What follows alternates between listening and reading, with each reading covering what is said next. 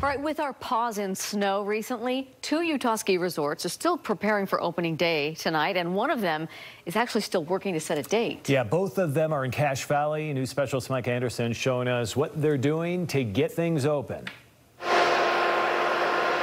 Tonight we have 2 resorts with 2 different stories. At Beaver Mountain tonight, this group of high schoolers are camping out to be first on the slopes. I've had people ask me if I'd regret it, and I just said, well, I probably would regret it if I didn't, so yeah, just living life. I suppose they're only missing a couple of days of classes. It's likely others have given up more in the past for the same bragging rights. Because I've got priorities to do, and grades can be made up, memories can't, so.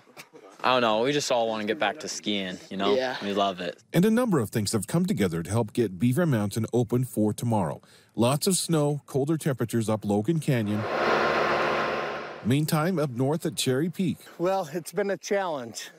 It all comes down to Mother Nature going up and down, the inversion. Dustin Hanson, operations and marketing manager here, says it hasn't been quite as smooth as things were here a year ago, where both Cache Valley resorts opened on the 8th of December. Hanson says they'll run several snow machines through the night like this one, and then they've got several big swells to bring down the mountain. He says within a few days, all of this will look very different. There's not a ton of snow in the forecast, but there still is some hope. But we're going to be working around the clock and just make sure that we can put smiles on this mountain. If all goes well, he believes they can open before Christmas, maybe even announce an opening date within the next several days. But as always, it depends on the weather. It's been a little bit different this year. We've had a lot of snowfall earlier.